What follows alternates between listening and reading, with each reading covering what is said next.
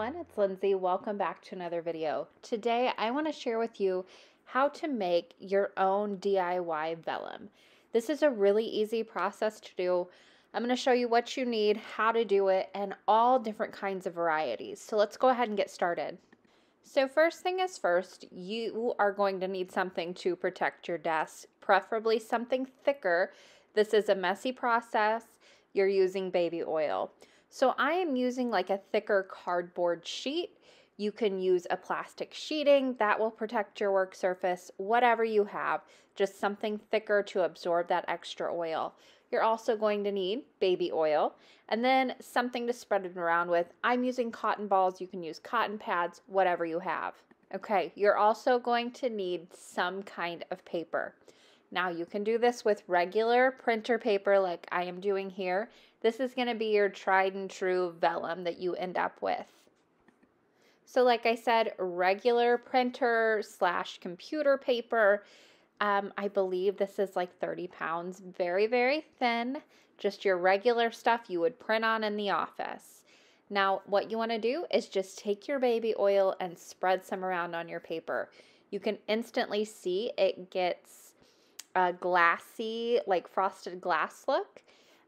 It's going to absorb only so much, so take that little bit of oil and spread it around with the cotton ball. You'll see it really starts to absorb right into those paper fibers.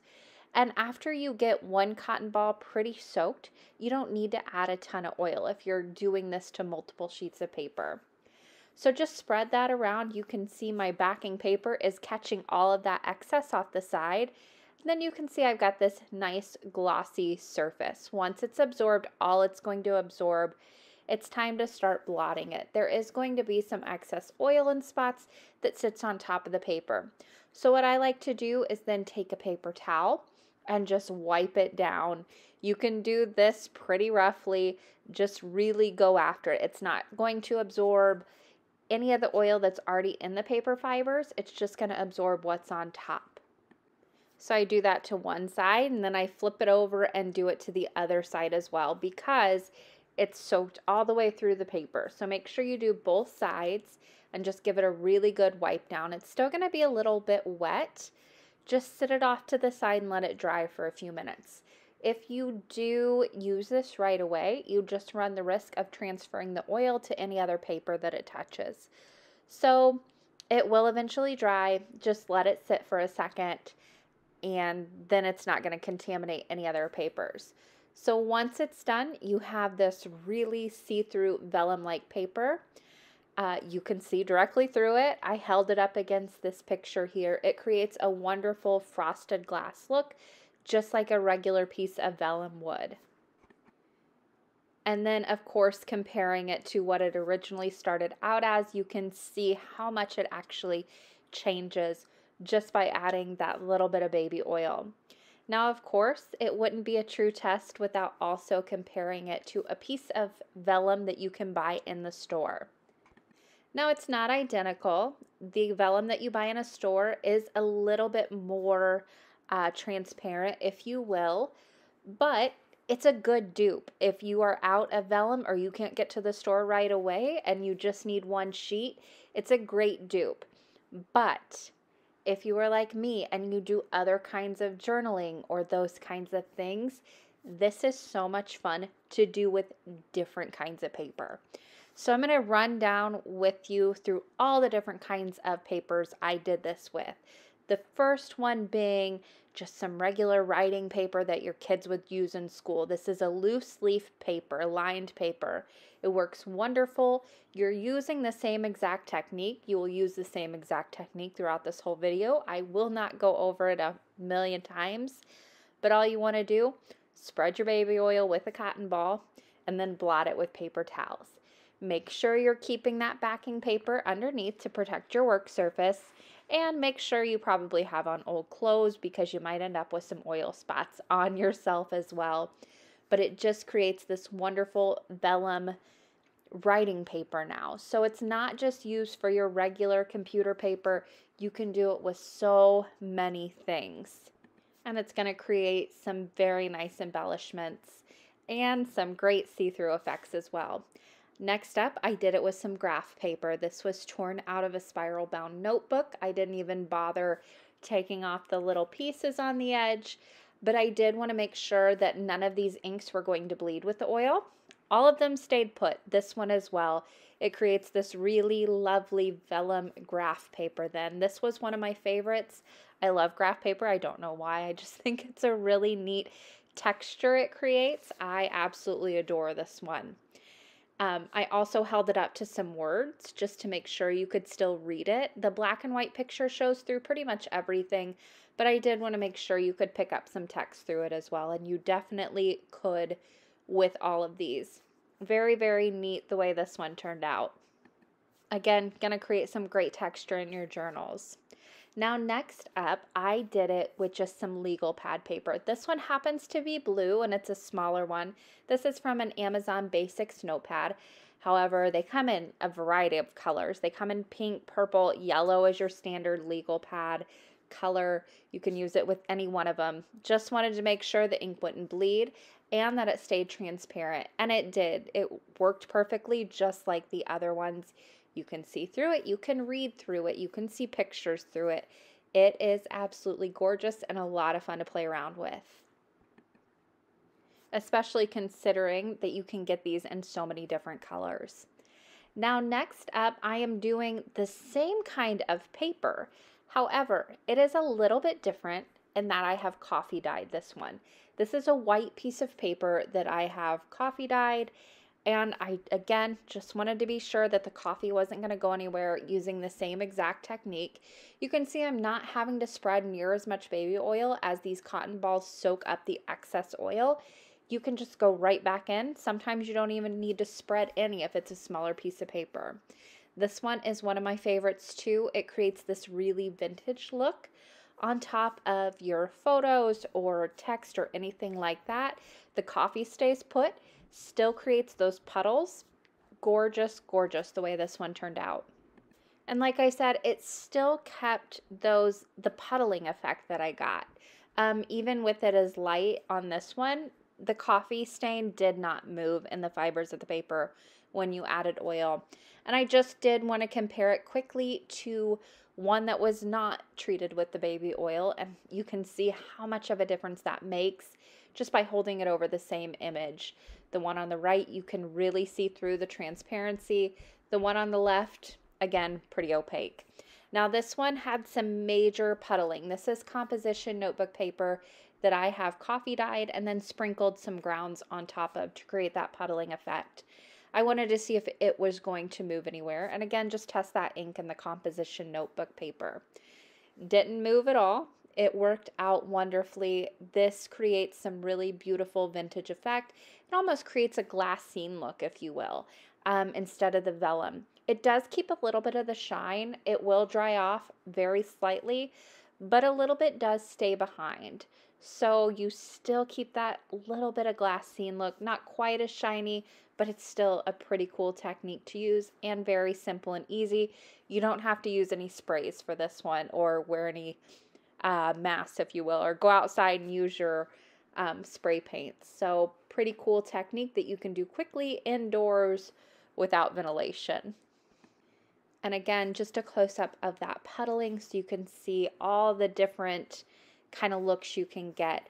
I did want to give you a nice close-up to make sure that you've seen the ink does stay put. Now next, I wanted to try it on some thicker paper. This is a sketchbook paper. It is not, I would say it's about 60 pounds.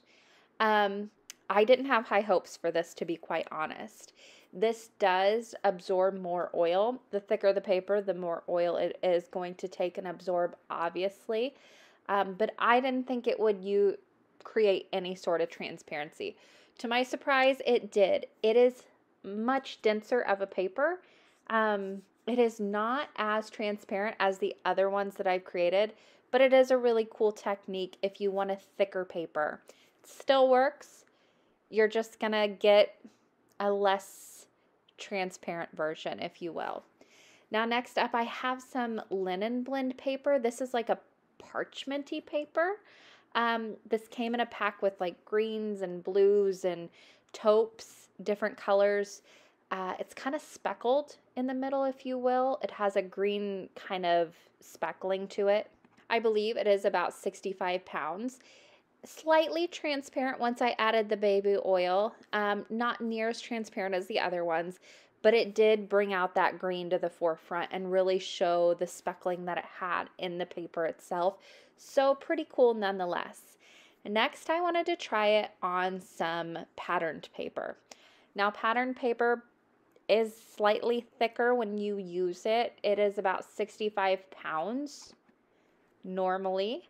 The pattern paper wasn't my favorite. It didn't turn out the best in my opinion.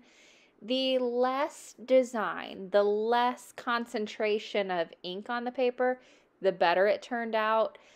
But the more ink it had closer together, the less it worked. So your white spaces on the paper, those are going to show through really well. If it has a lot of white space, great. If it has a lot of black space or darker colors or any color, really it's not going to show through. It creates very, very, very limited transparency. I honestly wouldn't waste my pattern paper with this technique. If you're going to create, if you want a vellum pattern paper, I would buy it.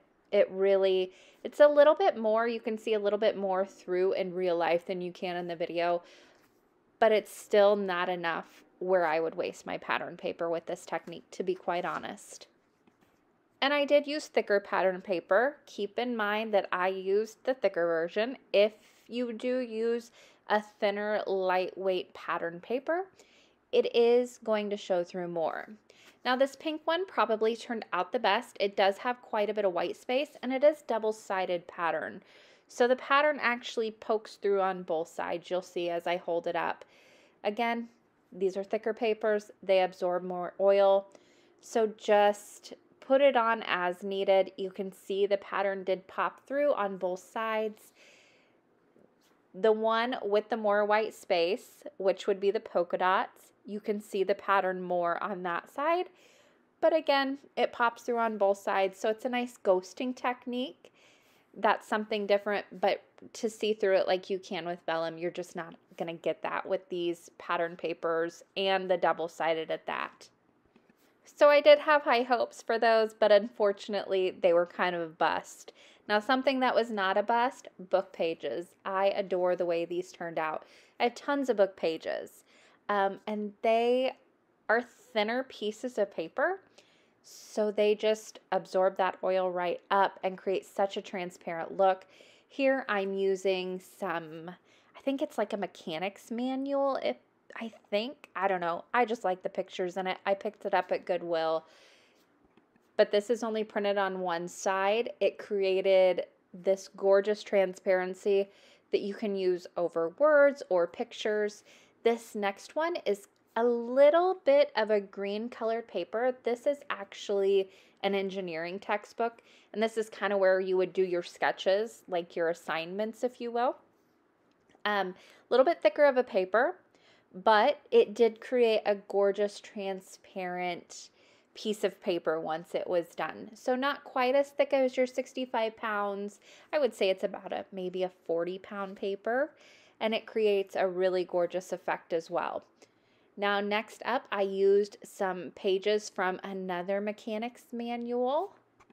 The difference between this one and the first one is that this one has printing on both sides. So as I apply the oil, you're going to see the printing from the back start to pop through. It creates one of those ghosting looks. It's really neat. I love the way this turned out. Also, you can see this one has a little bit of aging on the edge of it. Adding that oil didn't remove any of it. It kept it right intact and it looks very cool. Now next up I have two book pages. One is quite aged, the other not so much, but they have printing on both sides. I added oil to each of them. They both turned out beautifully. The aging stayed intact. The brown color stayed intact. This one is absolutely gorgeous. The smaller the text, the less ghosting you're going to get in that more condensed space. you can still see it through, but it almost like kind of cancels each other out on both sides. Now this one, you can see the text a little bit more where those open white areas are. Really cool technique with these book pages. Absolutely love the way these turned out. These would make excellent pockets. With all the text on them, you still get a little bit of kind of a hidden, if you will, hidden area. However, you can still see through it, and it just creates this gorgeous effect. I did want to give you a close-up more of those words poking through. Now, next up, I did an encyclopedia page.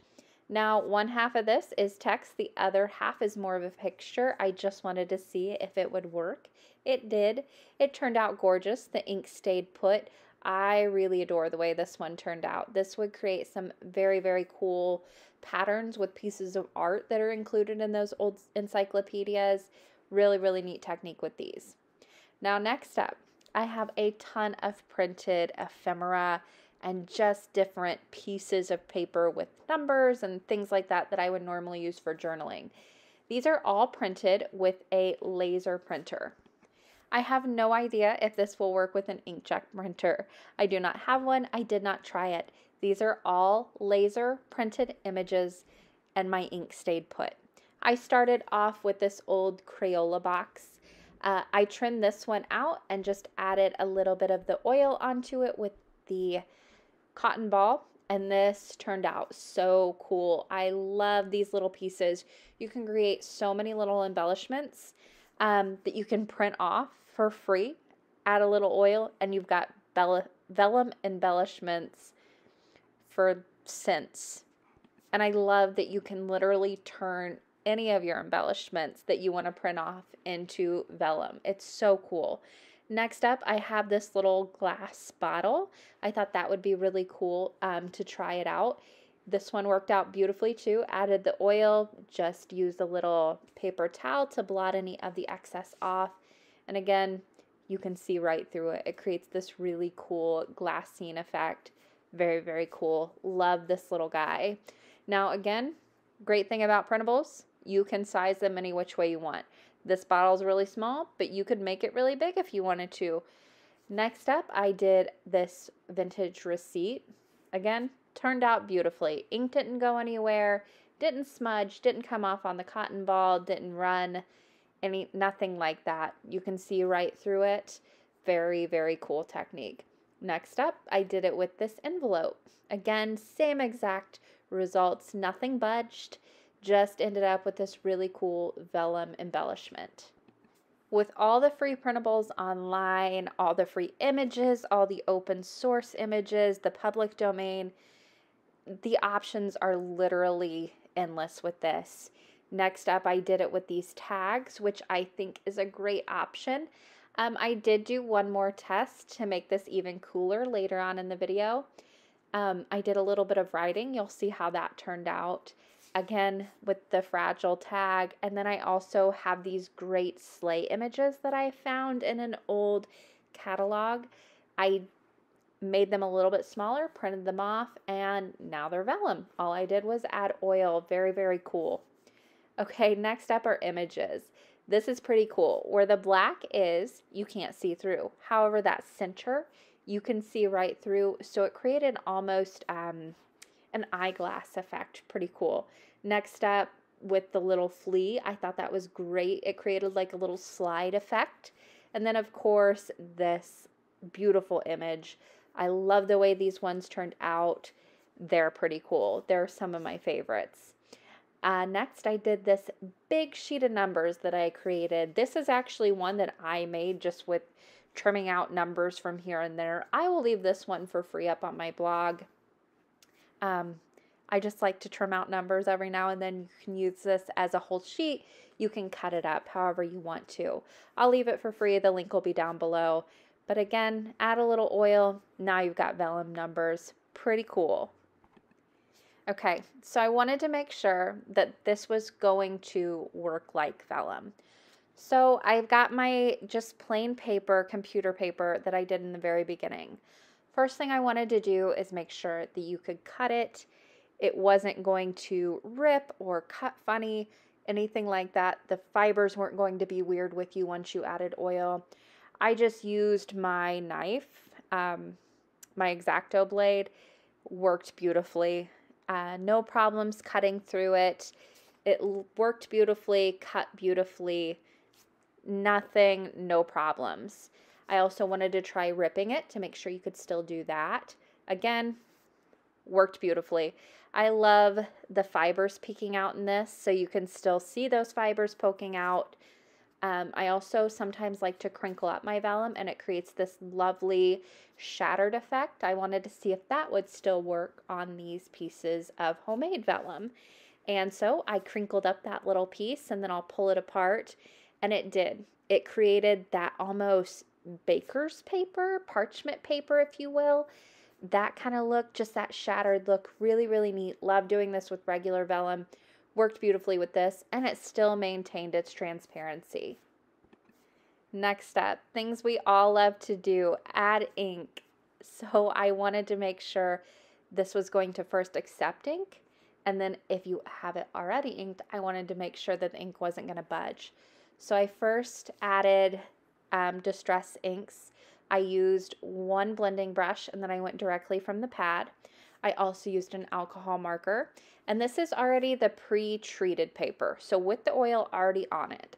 I wanted to make sure it was still going to accept these inks and not budge. I also used a gel pen, so this is actually going to sit more on top of the paper. I gave this just a little bit of time to dry. Now I'm going to take a cotton ball that has nothing on it and really give it a rub. Now I let these dry maybe 10 seconds. So you can see I'm still getting a little bit of ink from the distress inks off.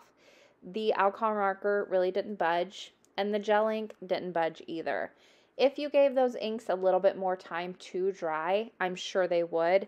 I gave it about 10 seconds, a little bit did come off, but for the most part, they stayed put. Now I wanted to add the ink onto the paper and then treat it, and see if the oil was going to move the inks around after they were already on the paper. So again, I used my distress ink, I put it on with a brush, and then directly from the pad for a more concentrated look. Then I'm also going to use my VersaFine Clear pad. This is more of a pigment ink, so it's going to sit on top of the paper. The distress inks are more of a dye ink. They soak into the fibers of the paper. I went back in with my alcohol marker as well, just to make sure that it was not going to budge. I added a very good helping of that onto the paper. Alcohol markers are similar to a dye ink. They really soak into the fibers of the paper. That's what makes them blendable. Next up, I used my gel pen. I added a little high, and then I also colored in a nice big blotch so we could get a true test instead of just little lines. And then I also am going to add a little bit of pencil just to see how that would do with the oil. And then I'm also adding ballpoint pen. This is in a bright pink color. I just wanted to see if it was going to move. I'm adding a nice big blotch of it. So that kind of covers our bases. Then I am just going to soak it in oil. I put the oil directly onto those areas where I had put inks and all of the great stuff. Then I'm using my cotton ball to really rub it around. So far, I had just a little bit of ink move with the more concentrated area. The black ink as well, just a little bit. Nothing, not a lot. Now, the alcohol marker, where I put that first stream of oil, it did move the ink out just a little bit, and you'll see it in the close-up. The gel pen did not move. The ballpoint pen moved just a little bit. The pencil completely disintegrated. If you have pencil on your paper and you add oil, it's going to go away. So just keep that in mind. For the most part, though, this worked out pretty well. I mean, other than just a little bit of it coming up, it really didn't do a whole lot to it. So I would consider it a success. Just that little bit on the alcohol marker, that first stream of the really concentrated area did separate that just a little bit, you can see. But other than that, everything stayed pretty well put, except for the pencil. So overall, I would consider it a huge success. You can still do all those fun things. You can coffee dye it, you can tea dye it, you can stain it with your inks, you can ink blend over it, you can write on it, rip it, cut it, all these different things. You can turn any piece of paper you want into vellum with some baby oil. Such a cool technique. I hope you guys enjoyed this video as much as I enjoyed creating all of these little things to show you. That is going to do it for me today. Thank you guys so much for watching. Don't forget the freebie over on my blog. That link will be down in the description box below. Happy crafting!